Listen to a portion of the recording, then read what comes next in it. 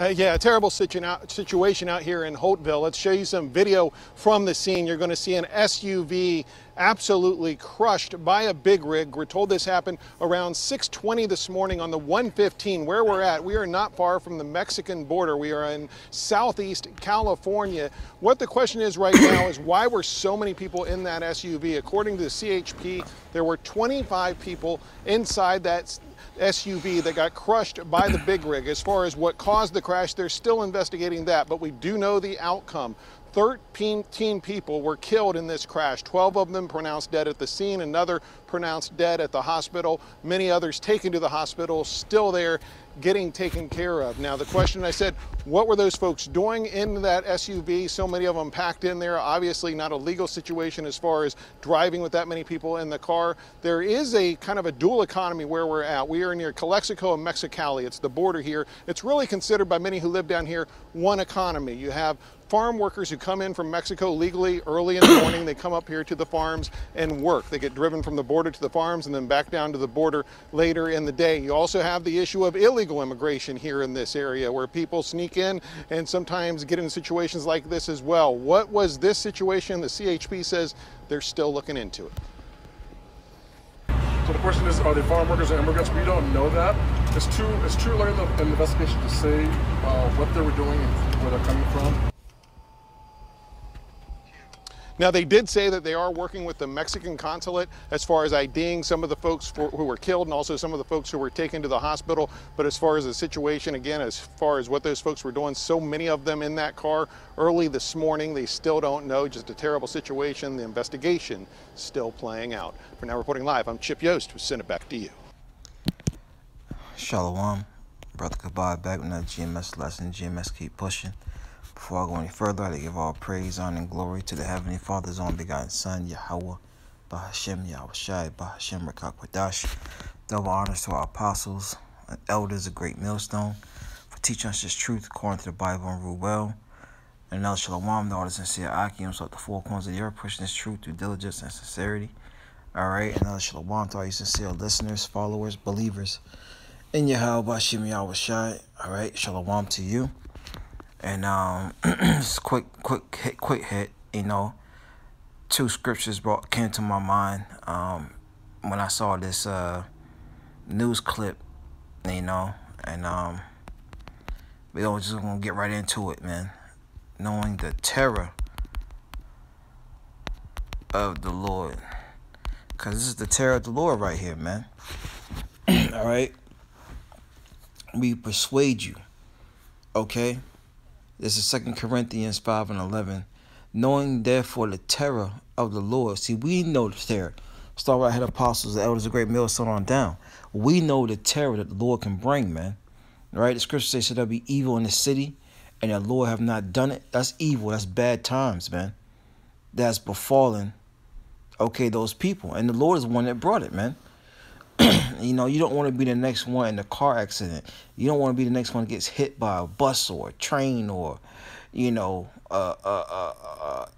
something to that effect. All right, it says we persuade men to do what? To make no tarry and to turn to the Lord. Right? It says, but we are made manifest unto Yahawah, and I trust also are made manifest in your conscience. So hopefully what we're saying sticks to the hopeful elect. Well, it will stick to the hopeful elect, because that's what we're trying to reach. But this is terrifying, man. That truck was smashed in. You know,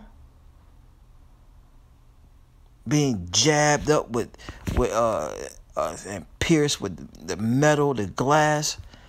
You know, that's horrifying, man. You know. That's horrifying, man. So that knowing the terror of the Lord will persuade you to repent, man. You know, and seek the Heavenly Father. That's what it's about in the last days. That's what's popping.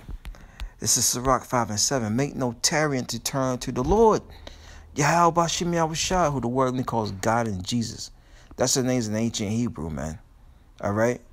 It says, and putting that off from day to day. Because Jake is real quick, right? And when we say Jake, we talking about Jacob, right? Who was our forefather, all right? Whose name was changed to Israel and who had 12 sons. All right? Reuben all the way down to Issachar. Right? Reuben. Judah. Well, Judah's the head tribe. But Reuben was the firstborn. But Judah, Simeon, right? Levi, Gad, Ephraim, Naphtali, Asher, Issachar. Okay, just to name some of the tribes. Okay. Don't put the day of the Lord off, man. Look, these words are for you Israelites, man. For suddenly shall a wrath. See, that was the wrath of the Lord that came upon those people, man.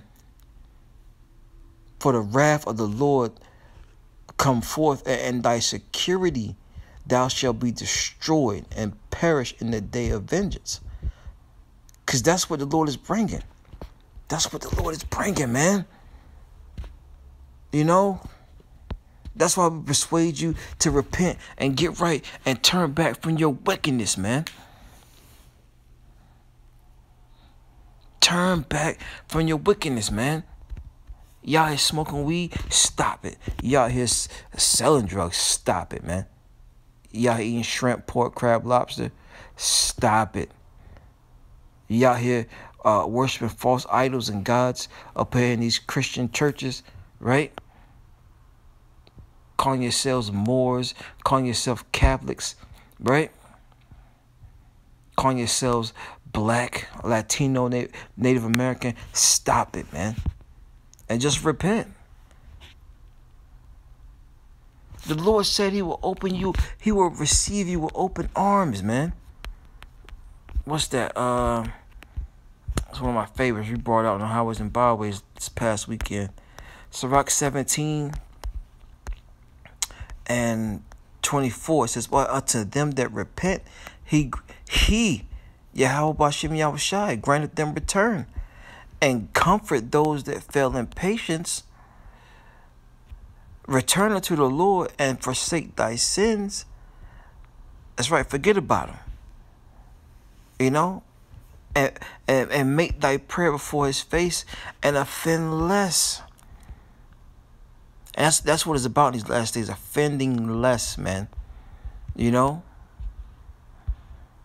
Turn away from your sins and look and don't piss the Lord off as much, man. Okay? Because the Lord is in wrath, man. He's in a mode of wrath and anger, man. It says, turn again to the... Look, the Lord keeps saying it. Turn again to the Most High. And turn away from your iniquity, your sin upon sin. And he will lead thee out of darkness, man.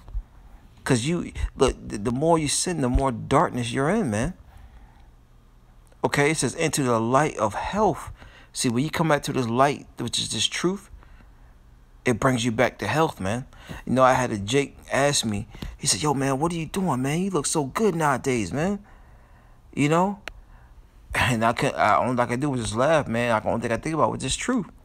You know, this truth keeps you healthy, man. Keeps you whole. Spiritually and physically, man. It says, and hate thou abomination vehemently, man. You're supposed to hate the abomination, man. You know? But that's just, you know, quick lesson through the spirit. You know what I'm saying? Judgment is going forth. You know? Judgment of Yahawah Bahasham Yahawashi is going forth. And look, we are persuading you to what? Repent. Okay? Seek the Heavenly Father. Make no tarrying to turn to the Lord. And the Lord will accept you with open arms. You know, the Lord made this thing plain, man. So Lord will is edifying. Until next time I say shalom.